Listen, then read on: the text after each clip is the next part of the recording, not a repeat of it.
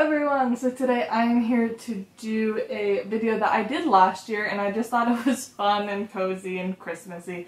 Basically, as you can see, I have a whole bunch of Christmas presents to wrap. And so I'm just gonna sit here and chat with you guys while I wrap Christmas presents. I'm gonna show you guys the Christmas presents that I bought people. So if you're my mom, if you're my dad, Carl, or Nico, yeah, I think that's basically it.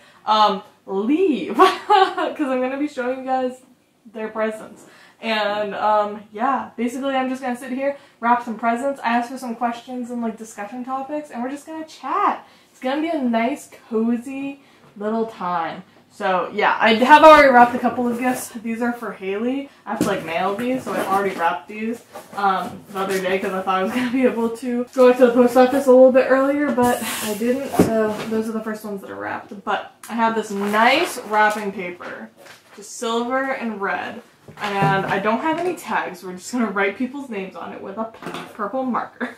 So anyways, I think I'm going to start with a bunch of Scooby presents.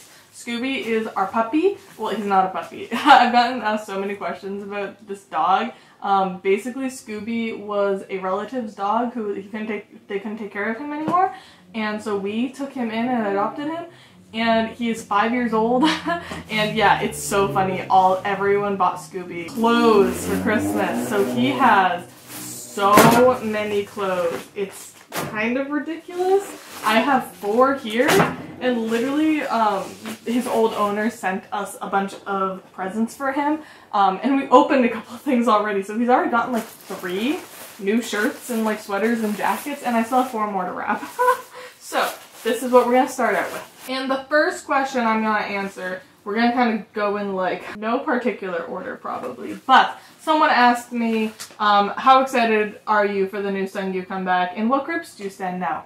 I literally just finished filming my Sungyu reaction video, so that will definitely be up way before this video. So you guys probably already know, but I loved it. I'm obsessed with this comeback. It was so good. It was both very Sungyu and also very new. I feel like he really grew a lot and like tried to go for some different sounds, which I personally really appreciate. I always like new sounds from people, although Sungyu could literally have made the same music for the rest of his life and I would also be happy with that, but I do love the new kind of sound he's going for. I think it's great and I loved it. I loved it so much. I'm Cold is definitely going to be on repeat for the rest of my life, and I also loved Climax and Dive In. I honestly loved the whole album. I also loved Room.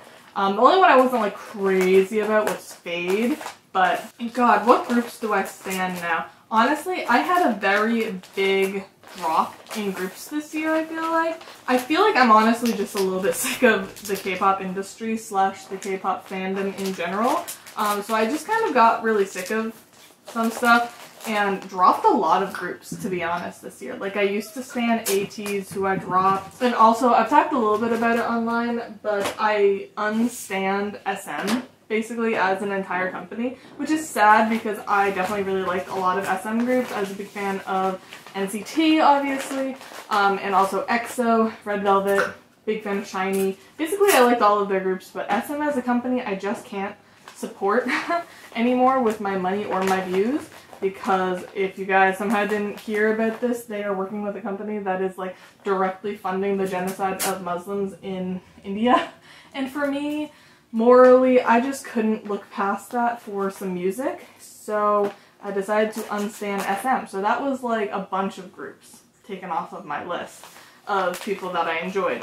So at the moment, I would say that my groups are Infinite, Astro, and Flying, who I got into this year, and I'm absolutely in love with them. I think they're so great. They're one of the bands, like that they actually play instruments and stuff. And I absolutely adore them and their music. So big fan of them. And also ITZY and Twice, obviously. Twice is like my ultimate girl group. And I got into their little sister group, which is ITZY, who I am obsessed with. I love ITZY so freaking much. It honestly reminds me of like my obsession with Twice when I first got into Twice. So I bias Leah, if you were wondering, in ITZY. All of my bias is in groups. In Astro, I bias Jinu. In Infinite, I obviously bias Sunyu.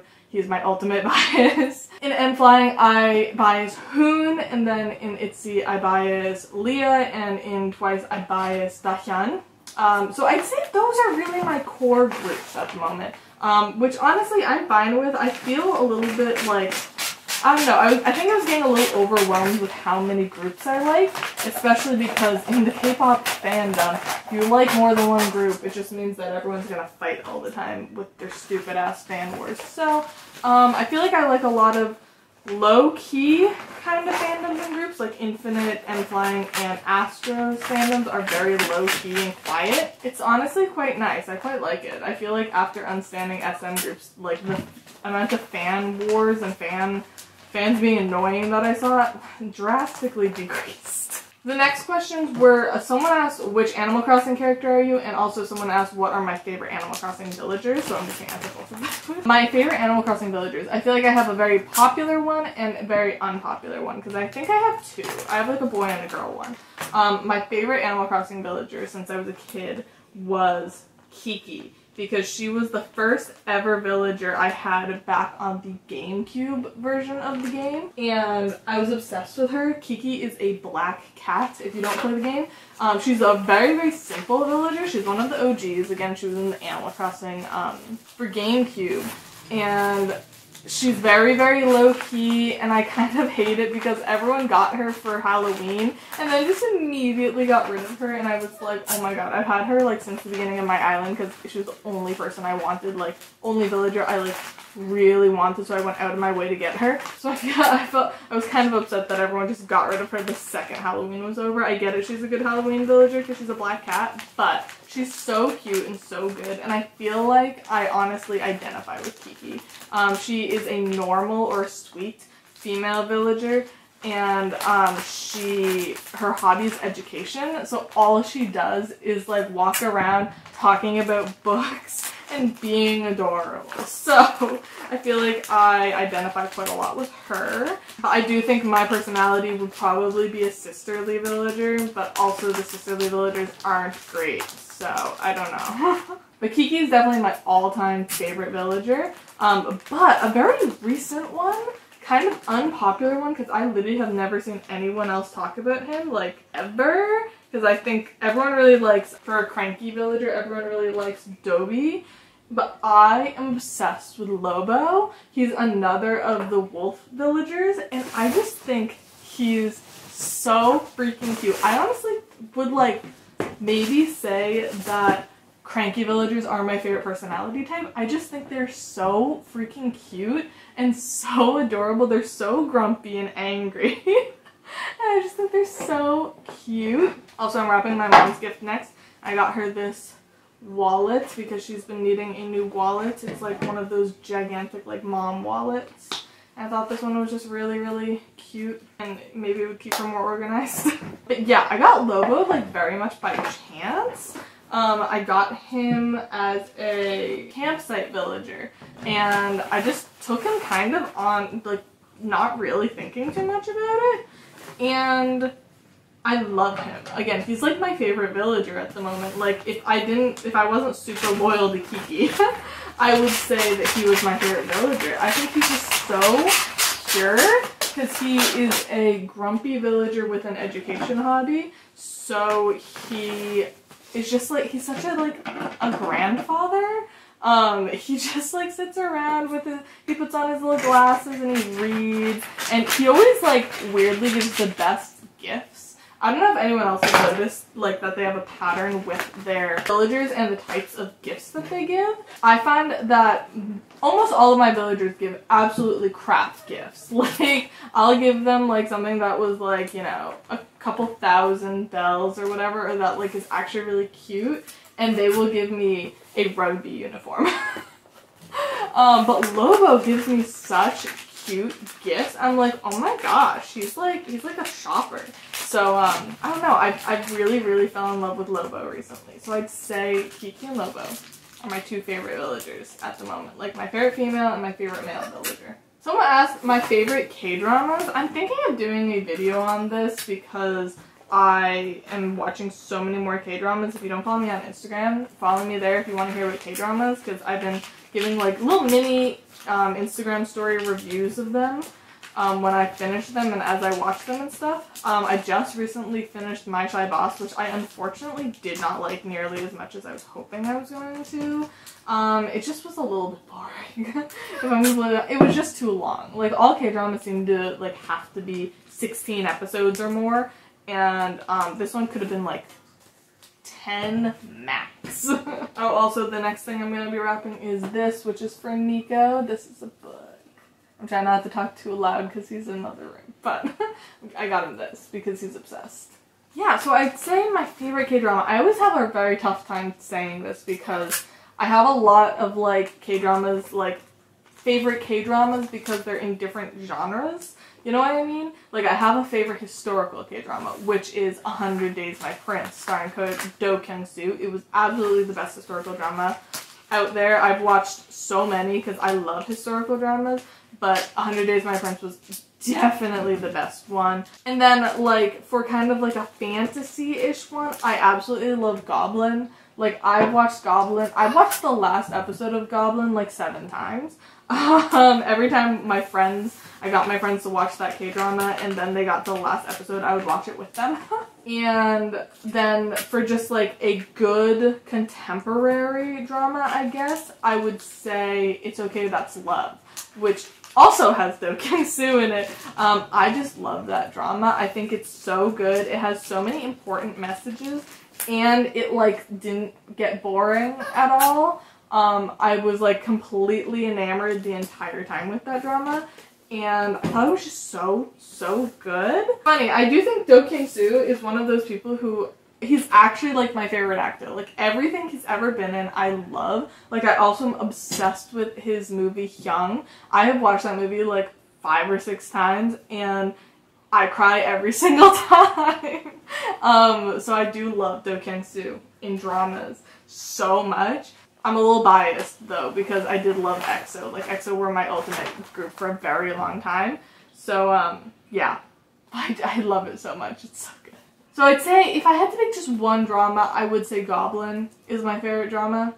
Alright, next up I'm wrapping this, which is, I can't open it. It's from Haley to me, so I'm just gonna wrap it because I'm gonna open it on Christmas. Also, I'm realizing I might run out of wrapping paper. That sucks. I had a couple of people ask what my favorite movies are, because everyone knows my favorite books, but they were like, what's your favorite movies? Especially because I do not watch a lot of movies. I only very recently started really watching movies when I started dating my boyfriend. But gosh, my favorite movies. I don't know. I was talking about this with Nico last night. That I was like, I don't know. Like, I guess it, like, they asked for like a top 3. I would definitely say my top 2 are Parasite and Train to Busan. I just love those movies so much. I've rewatched them so many times. Literally, Parasite came out this year in 2020, or like the very end of 2019 or whatever it was. And I have watched it like 5 times. And I do not do that with movies. Like, Parasite was just so different and I just loved it so much. It was really strange for me. I've never really gotten that. And then Train to Busan, I have loved for so many years. I've rewatched it so many times. And I love Train to Busan. It's so good. It's not even like, I was trying to say this to Nico, it's not even like my favorite horror movie. It's just my favorite movie. Like, even if it wasn't in like the horror genre, like it would still be my favorite movie. And then for my 3rd favorite movie, I guess maybe like Hyung, maybe. Actually, now that I just thought of that, that might work. But I'd say probably like my favorite Disney movie, which is Emperor's New Groove. I feel like I'm the only person who my favorite Disney movie is Emperor's New Groove. This is the worst wrapping job ever. This is the weirdest shaped thing ever. Wow. That might be my worst wrapping job. It was just so strangely shaped. God, someone said if there was a fire and you could only say which one book, which one would it be? Oh God. That's a hard one. I feel like the obvious answer is just my favorite book, which is Three Souls. But like that book is like that physical book isn't super special to me. Like I've had it for a long time, but I would honestly probably have to say Imaginary Friend, just because the paperback edition that I have, just because that is the most annotated book that I have ever done in my life. And I would never be able to get that back. Like, even if I tried to recreate it and, like, completely annotate it again, I would never get back those annotations. Especially because that was actually a buddy read that I did with Haley. So I actually put her, like, annotations into my book, too. Because we were both kind of looking at different things when it came to, like, rereading that book. So I would honestly probably say my paperback of Imaginary Friend. So, someone asked for advice on starting BookTube. Just do it. BookTube, honestly, I feel like I don't even do BookTube anymore. I don't really watch BookTube anymore. I've gotten really sick of it. And I've unfollowed the majority of BookTubers. I'd say I only follow about 5 at this point. I don't know. I'm a person who the second stuff starts getting, like, too dramatic and, like, clicky and annoying for me, I just kind of yeet myself out of there. So I would say if you want to talk about books online, just start doing it, because it doesn't matter. Like, you should not be, like, looking at, I don't know, like, Books and Lala and being like, oh, if I'm not friends with her, or if she doesn't notice me, or if I don't get to her amount of subscribers or views or whatever, I'm a failure. Like, no, just, it's books. It's not that deep. That's my biggest thing with BookTube that bothers me, is we are literally here to talk about books. I don't know why people seem to get so, like, dramatic about books. Yeah, but with BookTube, just literally use your phone camera. That's literally what I've been doing for 8 years. And just do it. Just sit down and do it. I've never had a problem public speaking, so I really don't have any tips to, like, help with talking to a camera. I just do it.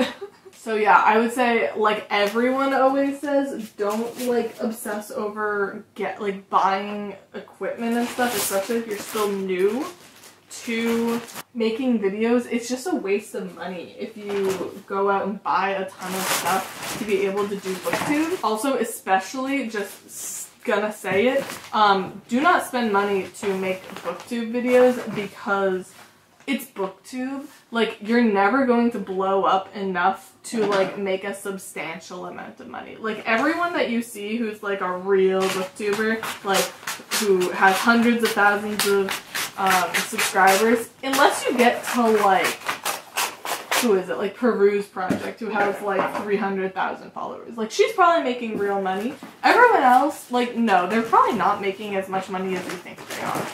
Money on YouTube is a lot less than people probably assume it is. So do not spend money to make YouTube videos, because you're never gonna get that money back. Oh, we have a visit from the Scooby! I was just talking about him a little bit ago. Hi! He's in his Snoopy pajamas. You are so cute. Oh my gosh, you guys with me? Are you gonna help me wrap gifts? Look, you have gifts under there. Those are all yours. You're such a spoiled little boy. Okay, you guys with me? Want to answer some questions? Everyone wants to know how you're so cute. How'd you do it? How are you so cute? Okay. This is another Scooby present. Scoobs, you got a lot of presents. Actually, I'll talk about this one for a second. I got him this, like, car seat that is apparently really good for, like, small dogs who, like, really don't like the car. I saw it, honestly, an influencer made me buy it. I saw it, someone talking about it, because she said how her dog, like, shakes in the car, and Scooby shakes a lot. Like, he gets really, really nervous in the car. And I was like, huh, maybe I'll try it. So I bought it. There's my PSA about dog beds and car things. I think I'm going to make this a Franken wrapping, because I don't want to, like, not use this. So I'm gonna wrap half in silver, half in red. Someone asked if I think in Korean or Spanish ever. If you guys didn't know, I am fluent in Spanish. I'm like proficient at Korean. Honestly, I'm not anymore. To be completely honest, in 2021, I am planning on relearning Korean because I've lost so much of it from not keeping it up. When I went to my master's, I just kind of stopped after I stopped taking classes in undergrad. Back in the day, like when I was taking like intensive Korean classes, I would definitely every once in a while catch myself like thinking, not in Korean, but like thinking of how to translate something to Korean. Like I would see a sentence or see something and be like, oh, what would that be in Korean? And I'd like catch myself doing that, like just very subconsciously.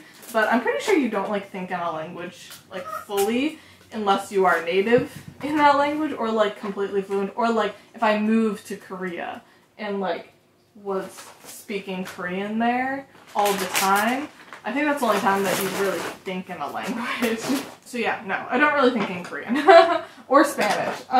Like sometimes I'll catch myself thinking about something kind of in one of those languages, but not really. So Dylan saw that all of the questions were book topics, so decided to ask me, rank your 5 favorite fast food chains and favorite food items from that chain. Honestly, asking the important questions here. So I don't actually eat that much fast food. I've probably eaten more fast food in the last like year than I have in my life. We just got super lazy during the pandemic. And also, yeah, my boyfriend really likes eating out, so we eat out a little bit more than I'm used to. But honestly, we don't eat that much fast food. Like if we're gonna go out and get food, we're just gonna get like real food. But I would say my favorite fast food is probably Chipotle. Because I don't feel super gross after eating it. Like, it just kind of feels like normal food to me. So I'd say probably Chipotle is my favorite, and I always get a bowl. I always get a burrito bowl because I like to eat half when I first get it and then like save half for dinner, like because we usually get it for lunch. So I love Chipotle. And then I guess more traditional fast food, I really like McDonald's. Like, honestly basic, but I do just love McDonald's. I think their, you know, McChicken sandwiches are fantastic, and they're like $1. So I would usually probably go to McDonald's. I also love their fries the best. And then Wendy's. Nico loves Wendy's, so we go to Wendy's pretty often if we're like getting fast food together. And I'm obsessed with their lemonade. Their Wendy's natural lemonade or whatever is amazing. It is so like tart but also sweet. It's so good. Like if you're a lemonade fan, definitely check it out. It's super good. Alright, for my brother, I got him this colander. It's like a standing colander. He like very specifically wanted a standing one, so I was like, okay, sure. Someone asked, how did you first get into K-pop? Any tips for learning Korean? So how did I get into K-pop? I got into K-pop from learning Korean. I started learning Korean back in my junior year of high school. I'm not gonna lie, I kind of hate it. I kind of hate the fact that now like me knowing Korean immediately just tells everything, makes everyone think I'm like a Koreaboo, and I think it's annoying and gross and I don't like it. I used to be like really proud of being able to speak Korean, and like people thought it was really, really cool. And now I say I speak Korean and people just immediately think I'm a Koreaboo. So I don't super like, I'm not super confident in speaking Korean anymore because of that. And I don't like talk about it that much because of that. So, see, this is why you keep the scraps, because sometimes you just need a little bit extra. But some tips to learning Korean. I feel like there are so many online resources nowadays, but I'm going to kind of go against that and say that I think, especially if you are a Western learner, you really need a, like, actual teacher. Like, you need someone who actually teaches you how to do things, and not just, like, online textbooks or something, because the way you say stuff and the way everything is pronounced and like done is just so different from English or like any Germanic language. that I feel like it's very difficult to learn for a English, German, Spanish speaking person. So my biggest tip for learning Korean would be to find a real teacher, like an in-person or, you know, Zoom teacher, or someone who like does online Korean lessons, and that you can actually really hear it and like, you know, ask questions and stuff like that. So yeah, that's my biggest advice for learning Korean.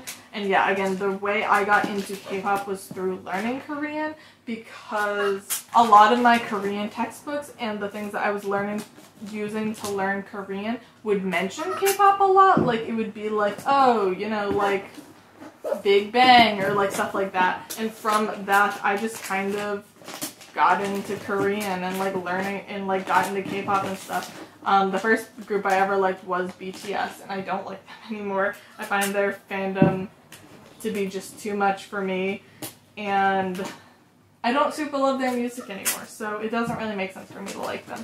But yeah, they are the first group that I really got into. Like one of their songs, very like in particular, kept getting talked about for a specific like grammar point. Oh my god, you see that? Oh my god.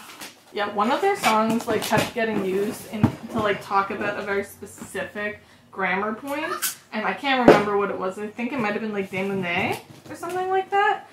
And so I looked into them and I thought that they were really fun and cute, so I got into them. And I only liked BTS for like a pretty short amount of time. As I found other groups, I got into them instead and started liking them a lot better. I'd say when I first got into K-pop, my big groups were Infinite, EXO, and Block B. I absolutely loved Block B. I would actually have said Block B were my like ultimate group for quite a bit of time, which no one talks about Block B anymore. So it's a little sad. Okay, I'm just gonna like half wrap this one, I guess. I'll finish wrapping it when I get more wrapping paper. Last question, because I'm apparently done wrapping because I don't have any more wrapping paper. Last question is, if you hadn't majored in English, what would you have studied? And I feel like my channel very much grew after I got into my master's. Like it's been in the last like year and a half or so that I really gained a lot of following, but I actually did not originally go into college for English. I was actually originally in school for nutrition.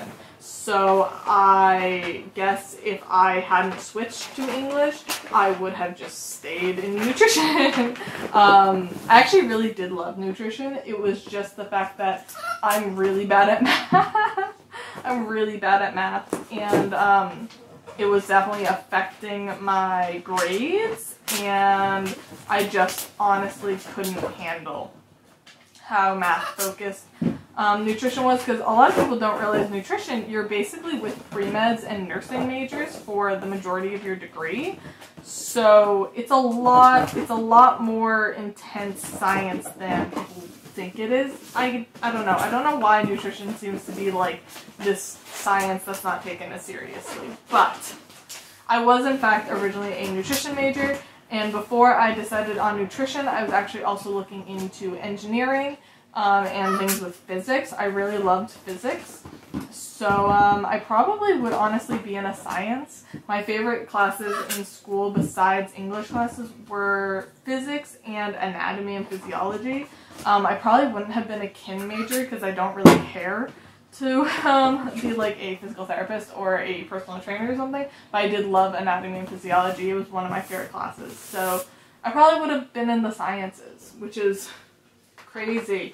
But yeah, I'm glad I switched. I love English so much, and it's just works so much better with my brain. But anyways, ending on that stupid note. This is so bad. Also, I don't even think I said, this is for my dad, and it's a bird feeder, because he's obsessed with birds. I ran out of wrapping paper. Yeah, so I didn't even get to wrap the giant present that's in here. Okay. But anyways, that's all I got for you guys today. I hope you guys enjoyed this cozy little sit down and chat and wrap some presents with me video. But yeah, anyways, I love y'all, and I'll see y'all soon.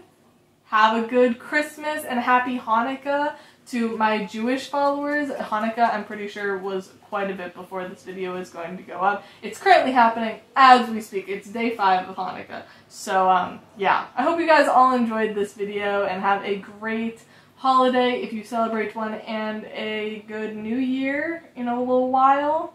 Yeah. Anyways, I hope you guys all enjoyed this video, and I love y'all, and I'll see y'all soon. Bye!